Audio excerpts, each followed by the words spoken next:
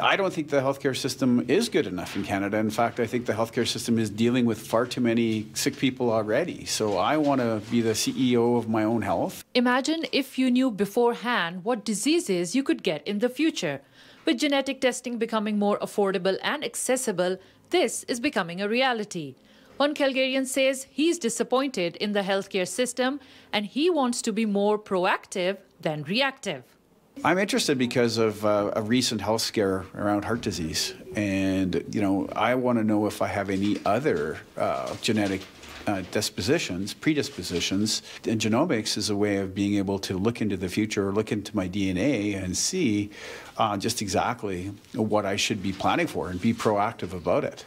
Genetic tests are customizable. Philip Unger is getting the microbiome test at the Bioaro lab in Calgary that costs $450 and also includes consultation with a dietitian. The whole genome and exome DNA sequencing costs between $1,500 to $2,000.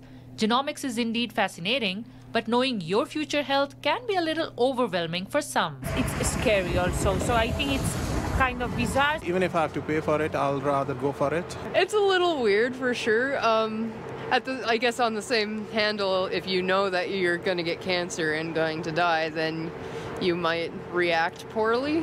Cardiologist Dr. Anmol Kapoor says genetic testing can be one of the solutions for this overburdened healthcare system and the patients.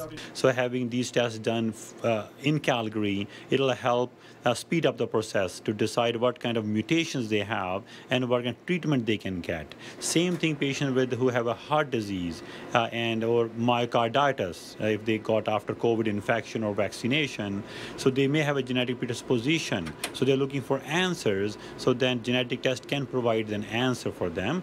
Dr. Kapoor says the public healthcare system should include genetic testing, as it will not only provide timely answers to the patients, but also help reduce overall healthcare costs and burden. In Calgary, Hannah Said, City News.